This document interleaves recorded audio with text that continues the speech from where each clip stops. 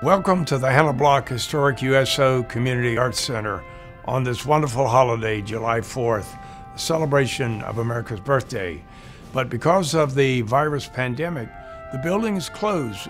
We won't have our usual open house at this point, but we want to take you on a virtual tour of the building, show you some of our exhibits, why we're so popular as a venue in this city, and also to talk about the history of the building and why we are here today. So I invite you to accompany me as I lead you on a virtual tour of the Hannah Block Historic USO Community Arts Center in Wilmington, North Carolina, our World War II history, pride, and joy.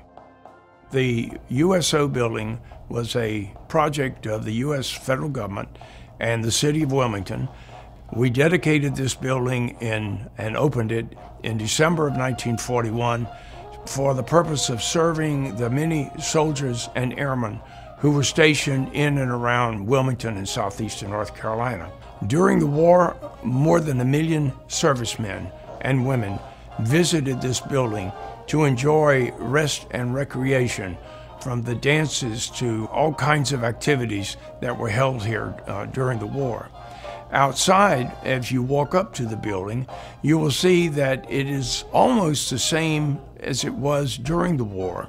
Almost all of these exhibits in this lobby in particular are from World War II, and they're of the home front, of the Wilmington home front. So behind me, you will see the woman for whom this building is named, Hannah Block, who is later known as Mrs. World War II Wilmington for what she did in entertaining the troops. But she was a well-known New York singer and piano player, entertainer, and she used her skills to help this community during the war, and she was very popular after the war and in local politics, and at one time was Mayor Pro Tem of the city of Wilmington.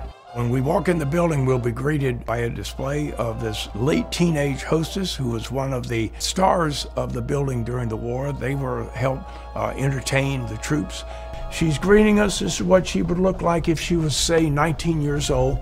And she's going to dance with the soldiers and check out the saddle boxes that she's wearing. Inside the building, you'll notice that the colors are the same as they were during the war.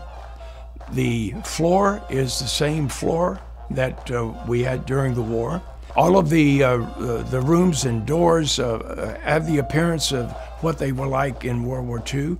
And the furniture that you see, some of it is original. Much of it is repro, which we had constructed in 2008 when we reopened the building. So you get that feeling when you walk in to this building that you're back in 1943 in World War II. And it's been a wonderful private-public partnership between historians, between the Thalian Association Community Theater and the city of Wilmington. We've been able to put this together and maintain the history to the point where not only do you feel like you're back in the wartime to a degree, it's used for so many wonderful things as a very popular venue for southeastern North Carolina. We have a wonderful blending here of the arts and history of Wilmington and southeastern North Carolina. Our Wilmington community is exceedingly proud not only of the history of this building, but how it's been recognized by the federal government.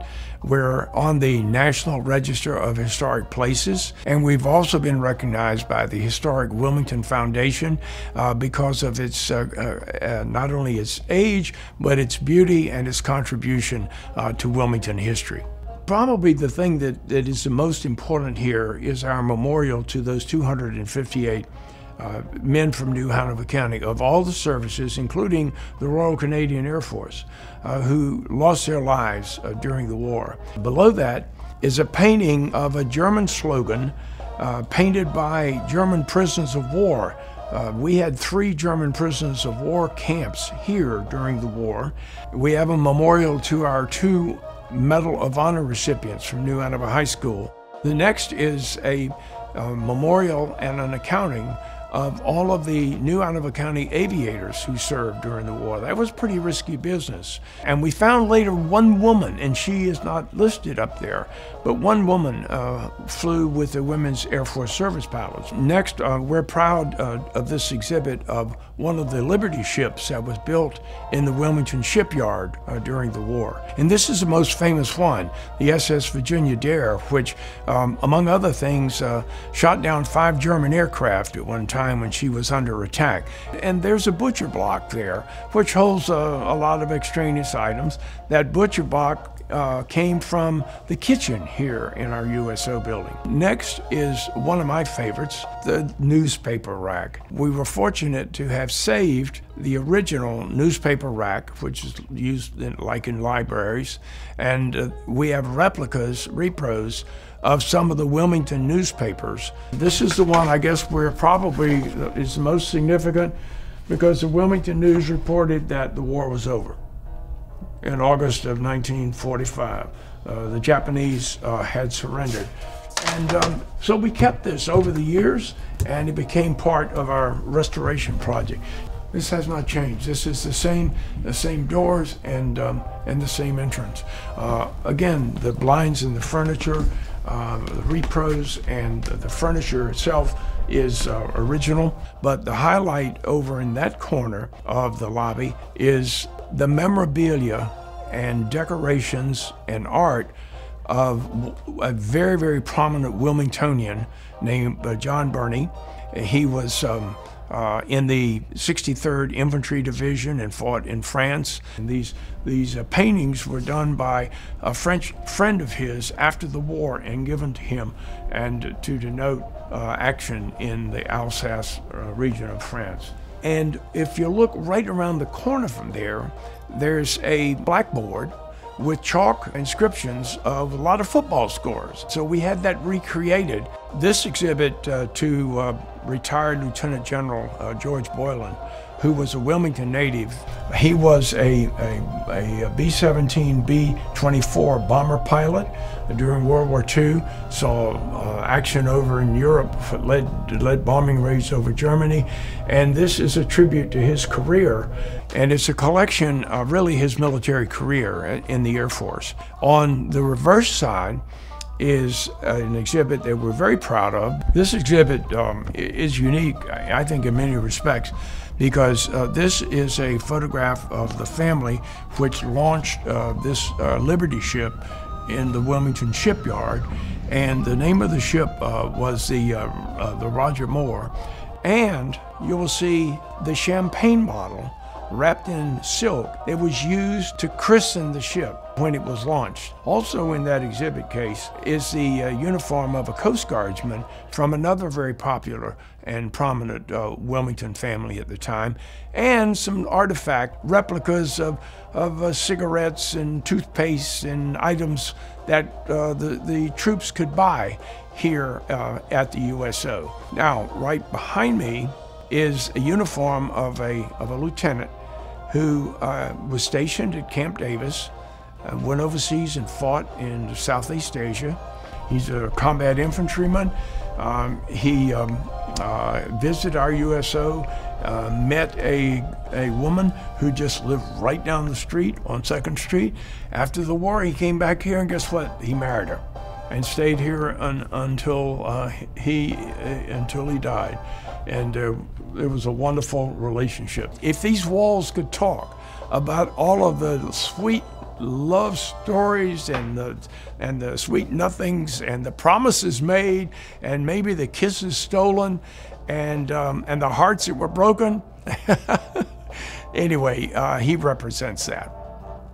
We're now in the Linda Lavin studio, and it's named for a very strong supporter for years of not only the theater arts in town, but preserving the history of the building, the Tony Award-winning actress Linda Lavin. Well, the highlight of the exhibits in the Lavin studio, to me, is the piano that Hannah Block played during the war. And believe it or not, it was saved over the years by the staff here, and we uncovered it in 2008 when we were renovating and restoring the building. And this is the one that she played on to entertain the troops. And it doesn't play anymore, fortunately, but it does represent one of her contributions to this building. Also, the photo mural, which was produced and placed for us by Screen Gems EUE Studio in 2008, which is a huge storyboard of what wartime Wilmington was like, based on life in the USOs, the 14 USOs in New Hanover County. 13 were white and 1 was black. It represents the principal employer, in fact, in the largest employer in the state of North Carolina, our shipyard. Some war propaganda posters, and I love this one right here. This is my favorite. I love this girl. She is my favorite, Rosie the Riveter. So that's a very popular meeting room. And during the war, it was used by the hostesses and the staff to entertain the troops. They would play card games and chess. They would listen to phonograph records, even cutting some phonograph records to send home to their families.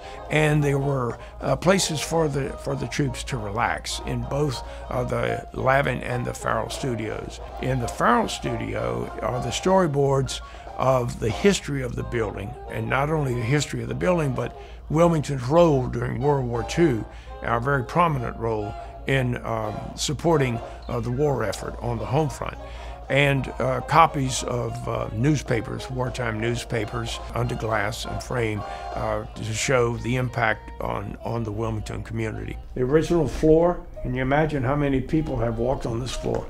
And the original colors and such, I love it.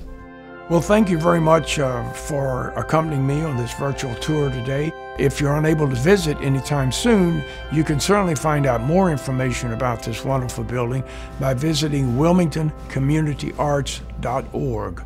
That's wilmingtoncommunityarts.org. Thank you again.